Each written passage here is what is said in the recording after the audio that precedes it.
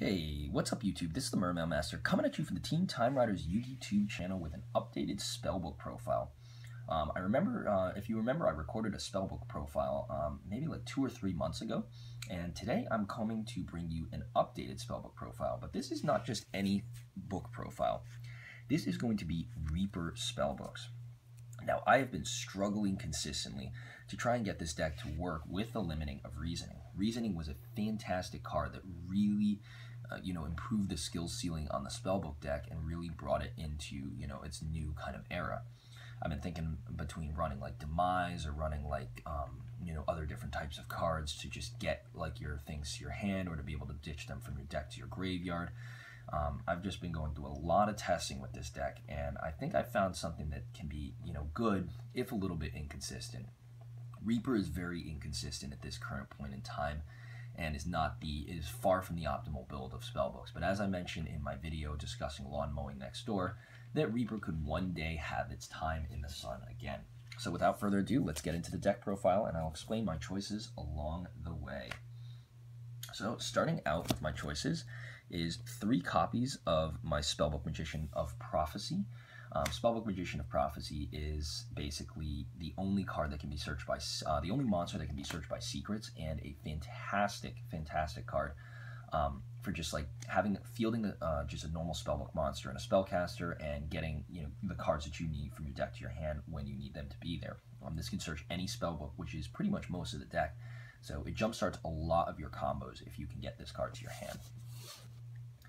Next, we're running 3 copies of Reaper of the Prophecy. And Reaper is basically the linchpin of the deck and the reason why you run the deck. Reaper of Prophecies has 3 different effects that you get when it's normal or special summon based on the number of spellbook cards you have in your graveyard. So its first effect, when it's special summoned, you get the ability to be able to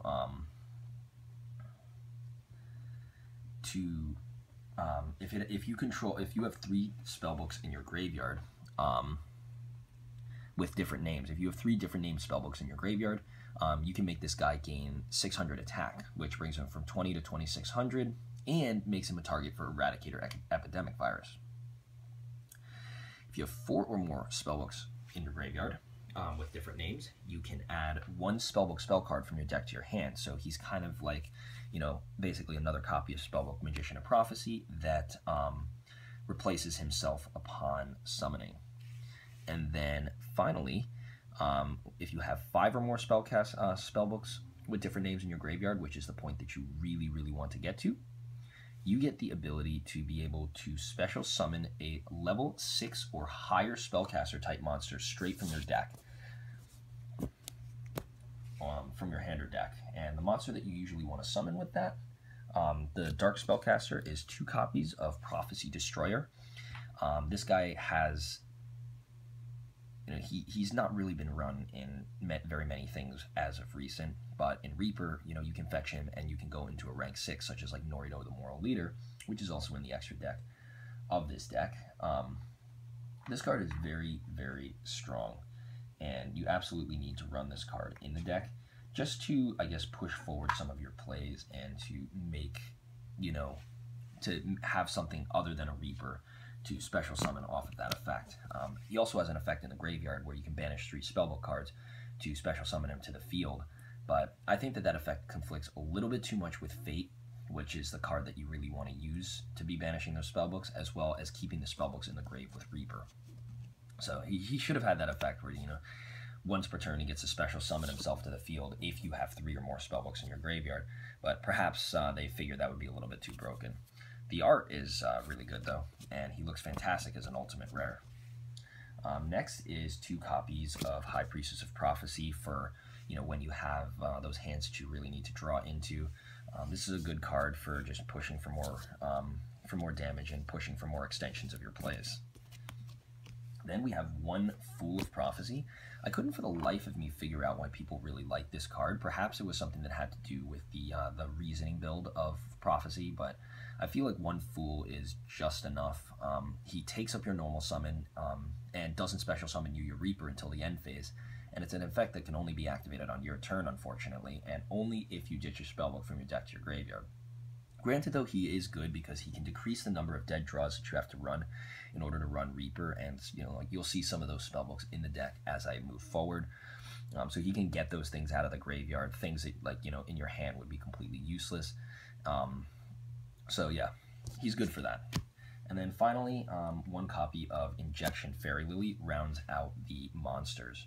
So that is everything for the monsters. Basically, she's run as like a spellcaster, and you can use her for just like randomly like beating into your opponent, or protect her with Fate or with like Wisdom or something. So you'll always be able to beat over large monsters. That's it for the monsters. Moving on to the spells. This is where the spell counts gets crazy. We have 3 copies of Spellbook of Secrets. Really, really fantastic card. Jumpstarts all your plays. 1 Secrets is pretty much enough to...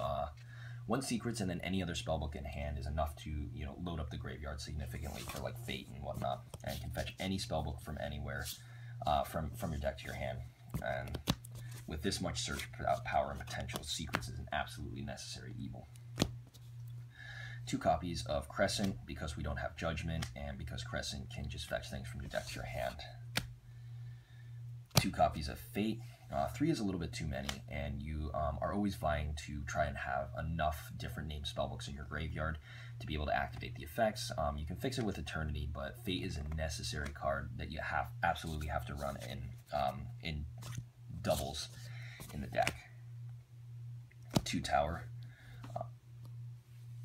Recycle back all your stuff. Pretty self-explanatory. You don't use his popping effect, but if he gets popped, you special summon a spellbook, spellcaster monster equal to the number of spell cards you have in your graveyard. Unfortunately, though, your opponent can chain an MST to its standby phase effect to shuffle back something to your deck and draw a card. So if that happens, the card misses timing and it doesn't activate that effect, which is kind of unfortunate if you think about it. But what can you do? 2 Wisdom, protect your monsters from spells and traps. This includes even monsters in the Pendulum scale as well. Very, very good card, and you should run it. A lot of people have been cutting it down to 1, but I don't really know how I feel about that. 2 Master, basically used as an extra spellbook name. There's little else to that. You can use Master to copy any normal spellbook, so not like a quick play or anything like that. But you use Spellbook of the Master to copy Secrets most of the time, and then you can also copy Eternity to fetch back extra spellbooks from your graveyard, from your Banish Zone, or you can copy Power to stack 2 effects on top of one another and attack into your opponent. And if you destroy a monster, usually possibly with like Injection Fairy Lily or something like that, you get to add 2 spellbooks from your deck to your hand instead of 1, and inflict even more damage to your opponent. 2 copies of Spellbook of Eternity, pretty much same deal, fetching things back from your Banish Zone instead of your deck. Fantastic card. Love this card a lot, and I absolutely think it needs to be run at 2. And then finally, we have 2 copies of Spellbook of Life. Unlike some of your other Spellbook monsters, he does your Reaper doesn't really specify that he has to be special. Like unlike World of Prophecy, for instance, your Reaper doesn't have to specify where he was summoned from, so you can basically use Spellbook of Life on Reaper, get him back, and just like keep the revival train going. And it also counts as a spellbook, so it can be searched with Secrets, and it can be searched with like pretty much a lot of the different cards in this deck, so you can cycle this through again. But in most decks, choose to run just 1 of this card. In Reaper variants, you have to have 2. And then rounding out the rest of the spellbooks, we have our one-ofs. We have one of Spellbook of Power, 1 copy of Spellbook Library of the Heliosphere. This is in here mostly for another spellbook name. I think this was meant to be used with Pigeonholing Book of Spells, otherwise called Spellbook Reorganization. So you just stack the top of your deck with spellbooks, activate this card, and then draw 2. But even if you get 2 spellbooks like that, it's a +0 at best. It's a +1 at best and a -1 at worst, and most people just don't even want to take the plunge. But an extra spellbook name is an extra spellbook name, and you can't really beggars can't be choosers when it comes to that. There are ways to get this out of your hand though and into the graveyard, so something to think about. 1 copy of Spellbook of Miracles. This card is a fantastic card, but it's just a little bit too situational. I think if spellbooks had the ability to consistently like field XYZ monsters, Spellbook of Miracles would be an absolute staple in the deck. Reborn an XYZ monster from the graveyard and attach 2 spellbook spell cards to it as XYZ materials. Really, really good card. You'll see some of the things that we use with it. And then finally, a copy of Starhall.